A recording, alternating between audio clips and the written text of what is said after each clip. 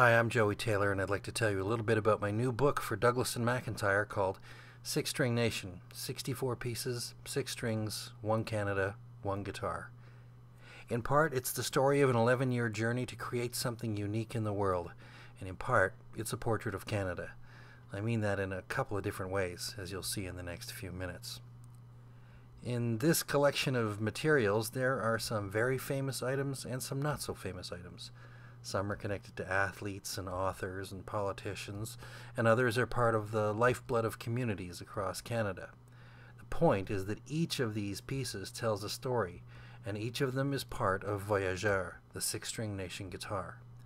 In fact, there are 63 pieces of history and heritage that make up the guitar itself, and another on the guitar strap. There are another 4 sewn into the guitar case that have been added in the last few years. For a long time, we've relied on a handful of icons to represent Canada in the world's imagination and our own. The beaver, the loon, hockey, donuts, maple syrup, Lake Louise, the CN Tower, and Peggy's Cove. These are all fine, but in 1995, when the citizens of Quebec were faced with a referendum question that could potentially redraw the map of Canada, along with our own sense of what it meant to be Canadian, it seemed to me that those symbols were tired, insubstantial, and certainly didn't reflect the breadth and diversity of the country, especially in comparison to the bold cultural confidence that seemed to come so much more naturally to Quebecers on both sides of the question. I thought the whole country could stand to have a bit more of that mojo. Around that time, I met an Ontario luthier named George Rosani. George had a strong belief that you didn't need Brazilian rosewood or African ebony or Honduran mahogany or Japanese maple to make world-class guitars. In fact, he was proposing to build a guitar just using wood from his property. That small act of patriotism inspired me to ask George if he thought he could build a guitar using pieces of material from every part of Canada. He agreed to give it a try, and I set out to find the materials. As I spoke to friends and colleagues and artists in different parts of the country about what materials would be appropriate, it became clear to me that every piece should tell a story, that this instrument would be able to speak not only the language of music, but also the language of history and heritage, that this should be a guitar that would ultimately feel right at home wherever it happened to be in Canada. And so the pieces began to come in.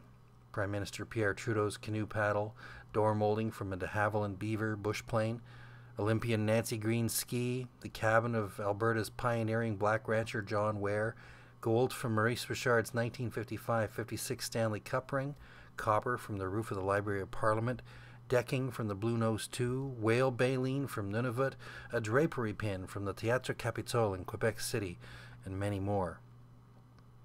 Perhaps most extraordinarily of all, in February of 2006, after many months of dialogue with the Haida community in BC, we were permitted to take the only piece ever taken from the legendary, sacred, murdered tree known as the golden spruce.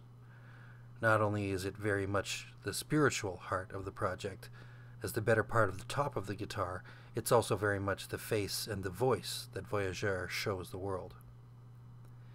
It took almost 11 years to get to the point where we had the materials we needed, but it took Rosani just 6 weeks to build the guitar, with Sarah Nasser doing the inlay work on the fretboard.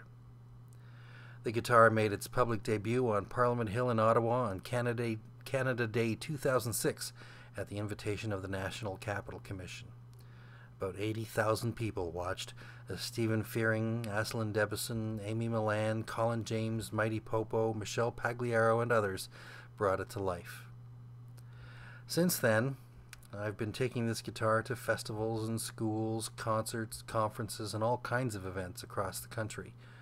The goal is to quite literally put Canadians in touch with their own heritage, the stories they know and the stories they don't yet know, to connect with the history contained in history books and the history that lives in their own communities, and to hear that living culture reflected back in every kind of music and in every language that informs who we are today. At many of these events, we take free portraits of people holding the guitar. To date, we've done tens of thousands of portraits of nearly 7,000 different people having their moment with history in their hands. These portraits by Doug Nicholson are the heart and soul of the book. and capture the true face of Canada. I hope you'll find them as captivating as I do, even after looking at them over and over and over again. I hope you'll enjoy the story of the Six String Nation, and I hope you'll see it as a perfect gift for Canadians living abroad as a reminder of home, or for anyone you think could stand to know a bit more about Canada than beavers, donuts, and hockey players.